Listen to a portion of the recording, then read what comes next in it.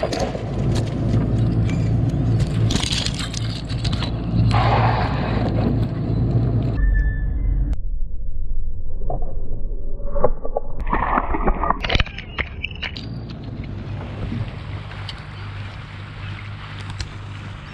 up on the crowd, looks like we're late.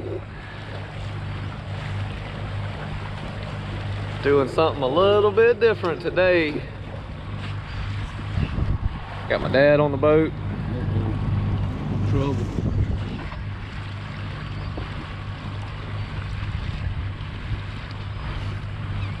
Gonna be throwing the cast net, trying to get on some shrimp.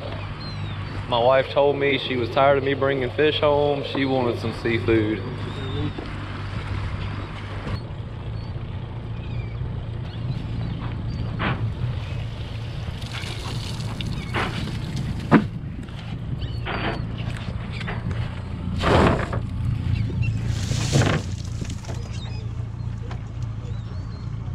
You don't throw this net many times. Heavy.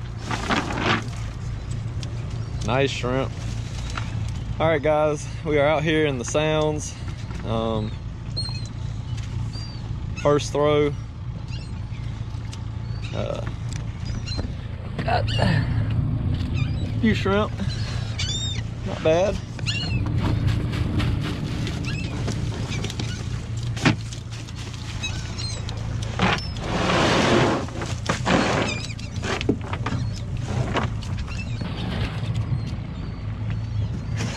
Dustpan in the basket. Yep.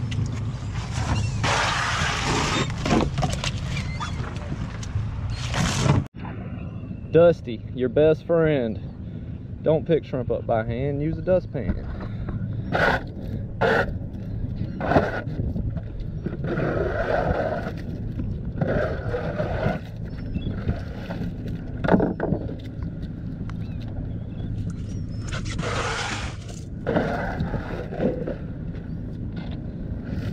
All right, so the way we throw our nets is you take and spread it out into two groups. You'll have a front lead line and a back lead line. You reach down and grab your back lead line with each hand. I usually kind of hold it in my pinky and ring finger, and then you grab each group with about 2 foot. Rear back and let it rip. It takes almost no effort. It's really quick to set up. You're not folding this over this arm and flipping that over there and twisting around backwards and throwing it like a darn frisbee. You can do this, set up and throw 3 times in the time it takes you to darn fold it and flip it and twist it and all of that stuff. So that's how to throw it. We'll get into how we work them and how we kind of move through the crowd and what to look for on the graph and all that. But right now we're gonna turn the camera off and go to work. Dad's throwing a 12, I'm throwing a 10. His is a heavier weight per foot, and he is spanking me. What we're doing is, you can see the crowd's kind of running the main ditch out here, and we're working the outskirts, hitting the edges, hitting the ledges, and those shrimp will get pushed out of the main part of the ditch, and when they get on that ledge they'll start stacking up, working up that ledge, and it'll bunch them up. So don't feel like you got to get in there and sling lead with the play bumper boats with the crowd and play bumper boats. Don't be scared to fish the ends of the crowd and also the ledges on either side of the crowd. If you do get in the middle, be respectful, say hello, chit chat, smile at each other. We're all out here having a good time, putting shrimp in the boat. I better get back to work or my daddy's gonna be on me. Are we marking shrimp? Yeah. See the unevenness on the bottom. this is what we're looking at here. You can see little lines. Every chart's different, and you got to play with your sensitivity on some charts to get it to where it's showing. See, now we're really marking good. That's probably Dad's net coming back up off the bottom right there, but you can see those reds and stuff like that. That's clumps of shrimp in the net. So on this graph, the light green is the least dense, and it works up to yellow and then red. If you see red and yellow down there, you're on them thick. So this is the line and the net coming back up out of the water, and that's the shadow of the net as it's coming up. So you have to learn your graph, and you know, move around at a certain speed. Pick a speed to move when you're searching. That way your graph's moving across the bottom at the same rate, and you'll learn. Usually about 3 or 4 knots is when your graph's gonna read the best and give you a history, because this is just a history of what you've passed over. So let me get out the way and we're gonna get back to work.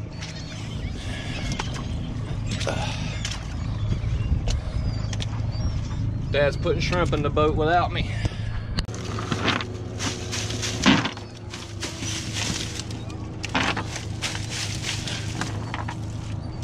This is one throw.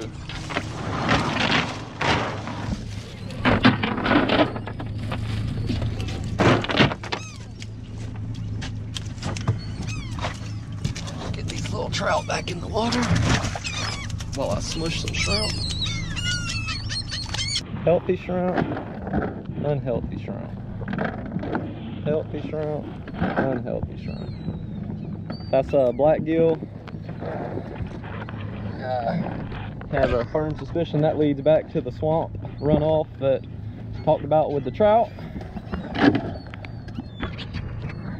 But we'll save that discussion for another day. The graph skipped out because we slammed it in reverse, but that's what you want to see.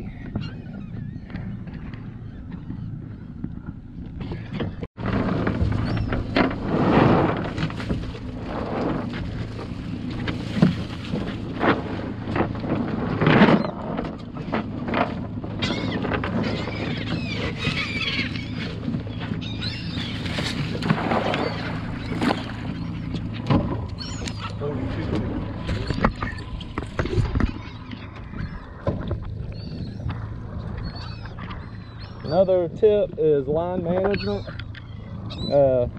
You want to leave slack in your line so that it's not pulling up on your horn, closing your net up. But also you don't want a big old wad of rope out in the water, because you're gonna find it in your prop.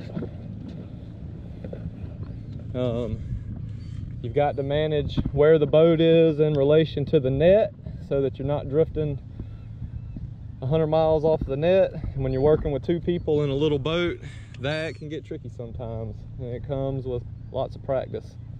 Even the best gets messed up. Yep.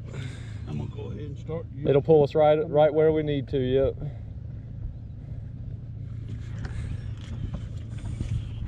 So what happened there was I was kind of in a bad spot, but as Dad started pulling his net in, it pulled the boat right back into place, and now I'm in a good spot to pull my net in. So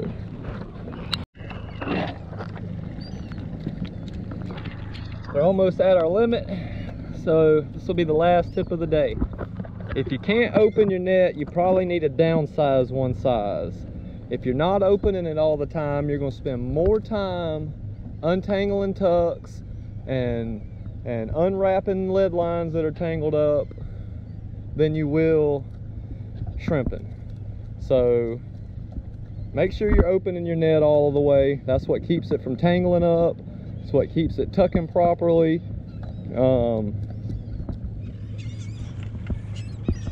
So that's pretty much it, man. Get out, have fun, put some shrimp in the freezer, leave a few for tomorrow.